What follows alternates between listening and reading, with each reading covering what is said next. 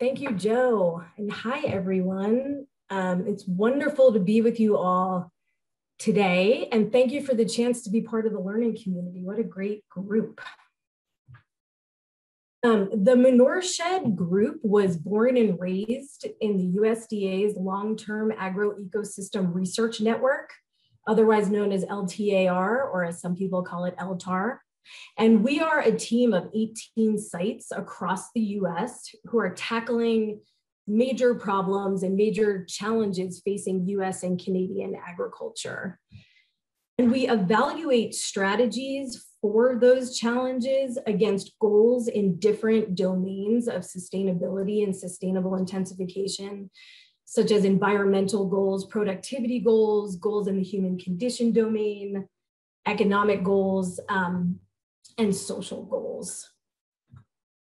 And one of the major issues that we are tackling, or that we think about quite a bit, are those problems related to the uneven distribution of manure nutrients in US agriculture and in other agricultural systems worldwide. So we tend to spend a lot of time thinking about situations like this one, where we see a lot of corn produced in the upper Midwest of the US, and a lot of that corn being consumed by the poultry of the Southeast, and no clear mechanisms to return the manure nutrients from the poultry back to the corn to grow more corn for future poultry. And we recognize that these are systems level challenges. There's no one producer, no one industry, no one policymaker or consumer who could solve this ongoing issue. And so we are seeking systems level solutions. And with that, we've created the concept, or refined the concept of the Manuresheds, which we define as the land surrounding animal feeding operations onto which manure nutrients can be redistributed to meet environmental, production, and economic goals. So there again, you see those different domains of sustainability and sustainable intensification. And we're interested in Manureshed management at multiple scales, from on-farm to between farms within a county or a municipality, or even among farms across state, county, or national lines. And a lot of the work that we do entails weighing the practical dimensions with the theoretical dimensions of connecting animal and crop agriculture, which I'm sure most of you know is not a simple feat, given specialization of agriculture and different types of concentration that we see at local to national scales. So this is our concept, and we see it also as a potential paradigm for thinking not only about redistributing manure nutrients, but also as a way to tackle issues around land health, animal productivity, and economic viability for producers.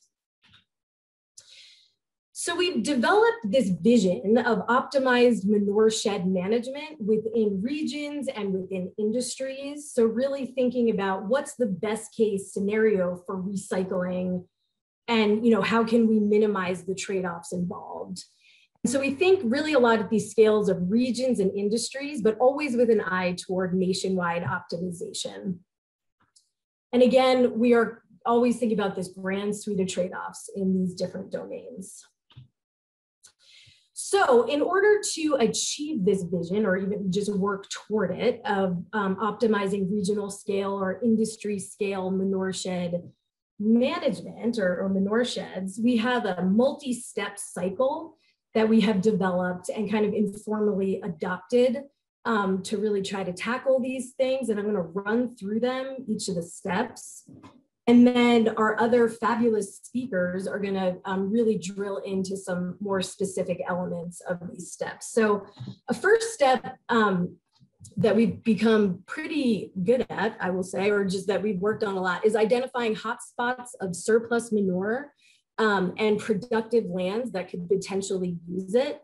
And you'll hear throughout the talks that we use the terms source and sink, and together, you identify a source, you identify associated sinks, and you can consider that a Manureshed, again, at different scales.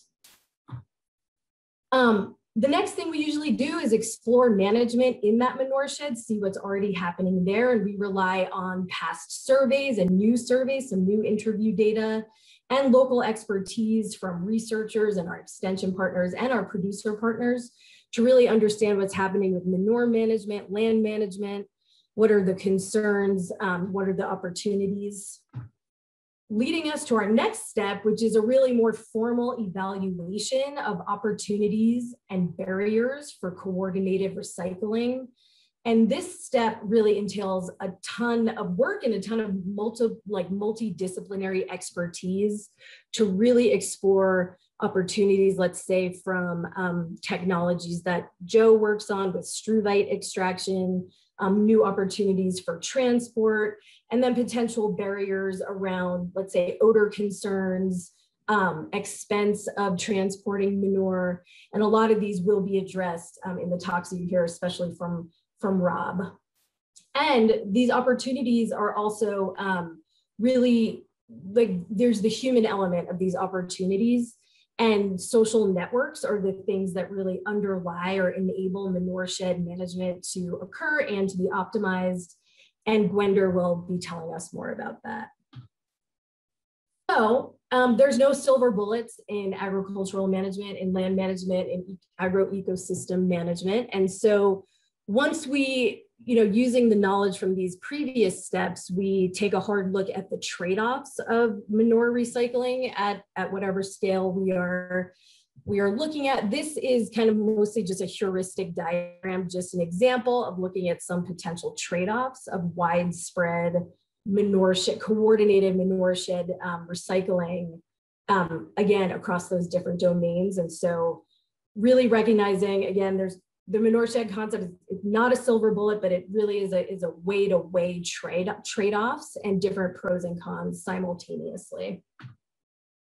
And then this step 5 is a growing edge for us, and something that we're increasingly interested in doing is ensuring engagement and informational feedbacks with practitioners, with policymakers, with other researchers, with industry and corporations, really to ensure that the information that we've collected and synthesized in these previous steps can be actionalized and really made into reality. Again, all with that objective toward industry scale or regional scale manure sheds.